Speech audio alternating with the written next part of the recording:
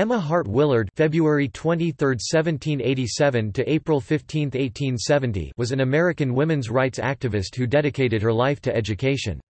She worked in several schools and founded the first school for women's higher education, the Troy Female Seminary in Troy, New York. With the success of her school, Willard was able to travel across the country and abroad, to promote education for women. The Troy Female Seminary was renamed the Emma Willard School in 1895 in her honor.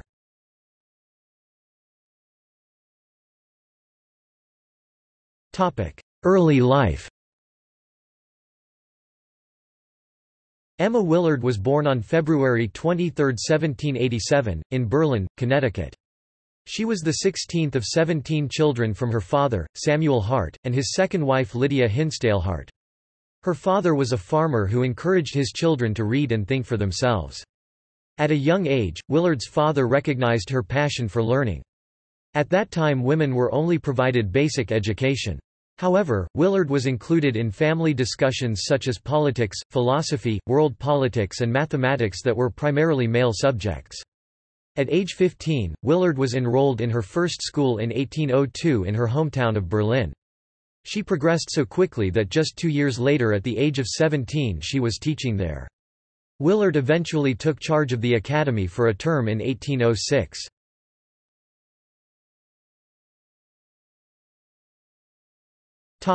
Career. In 1807, Willard left Berlin and briefly worked in Westfield, Massachusetts, before accepting a job offer at a female academy in Middlebury, Vermont. She held the position of principal at the Middlebury Female Seminary from 1807 to 1809. However, she was unimpressed by the material taught there and opened a boarding school for women in 1814, in her own home. She was inspired by the subjects her nephew, John Willard, was learning at Middlebury College and strived to improve the curriculum that was taught at girls' schools.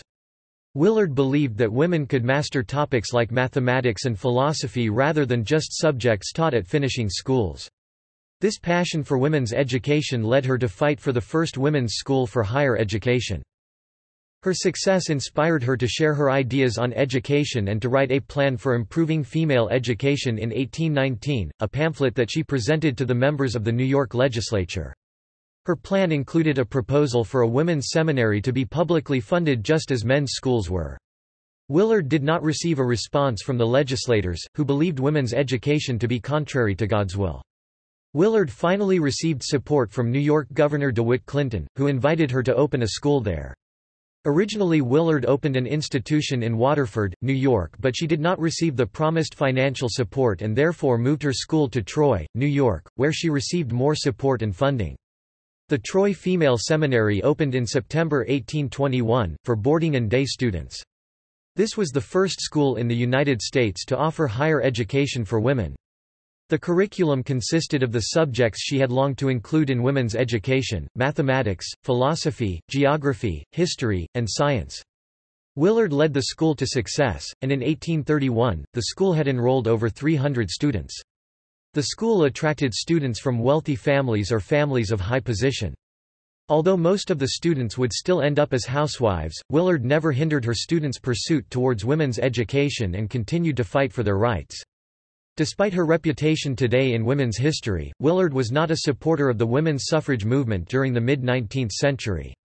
Willard believed that women's education was a much more important matter. When Emma Willard addressed the New York State Legislature in 1819, the year before, for example, Thomas Jefferson wrote a letter in which he suggested women should not read novels as a mass of trash, with few exceptions. For like reason, too, much poetry should not be indulged. Emma Willard told the legislature that the education of women has been too exclusively directed to fit them for displaying to advantage the charms of youth and beauty. The problem, she said, was that the taste of men, whatever it might happen to be, has been made into a standard for the formation of the female character. Reason and religion teach us, she said, that we too are primary existences, not the satellites of men.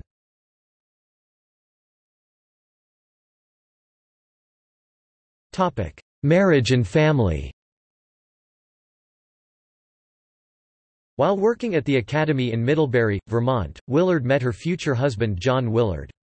He was a physician and 28 years her senior. John Willard brought 4 children to the marriage from his previous marriages.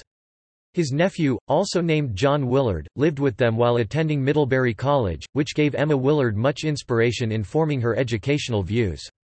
The couple had one son together named John Willard Hart, who received the management of the Troy Female Seminary when Willard left it in 1838. Her first husband died in 1825, and in 1838, she married Christopher C. Yates, but was divorced from him in 1843.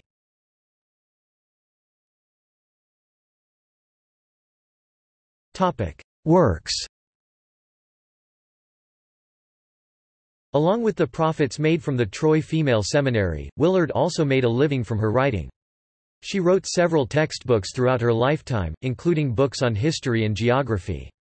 Some of her works are History of the United States, or Republic of America 1828, A System of Fulfillment of a Promise 1831, A Treatise on the Motive Powers which Produce the Circulation of the Blood 1846, Guide to the Temple of Time and Universal History for Schools 1849, Last Leaves of American History 1849, Astronographie, or Astronomical Geography 1854, and Morals for the Young 1857. Willard also published a book of poetry, The Fulfillment of a Promise 1831, with her most popular poem entitled, "Rocked in the Cradle of the Deep", which she reportedly wrote while on an ocean voyage in 1839. In 1830, she made a tour of Europe. 3 years later, the proceeds from her book about her travels she gave to a school for women that she helped to found in Athens, Greece.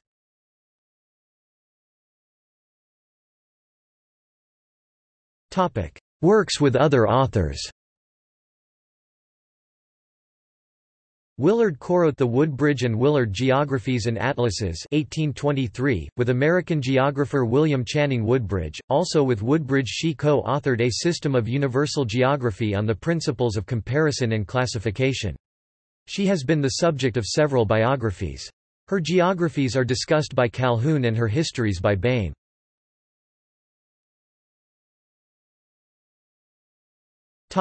Later life. John Willard, Emma's husband, died in 1825. She headed the Troy Female Seminary until she remarried in 1838, and left the school in the hands of her son and daughter-in-law. She married Dr. Christopher Yates and moved to Boston with him. He gave up his career, and after 9 months of marriage they separated and a decree nisi was granted in 1843. She spent her later years traveling across America and throughout Europe to promote women's education. In support of her efforts she published a number of articles and presented lectures across the country to promote the cause. Her personal assistant was Celia M. Burley. Willard's efforts helped to establish a school for women in Athens, Greece. Emma Willard died on April 15, 1870, in Troy, New York and was interred at Oakwood Cemetery. The Troy Female Seminary was renamed the Emma Willard School in 1895, in her honor and today is still promoting her strong belief in women's education. A statue honoring her services to the cause of higher education was erected in Troy in 1895. An Emma Willard Memorial was erected in Middlebury, Vermont in 1941. In 1905, Willard was inducted into the Hall of Fame for Great Americans in the Bronx, New York. In 2013, Willard was inducted into the National Women's Hall of Fame.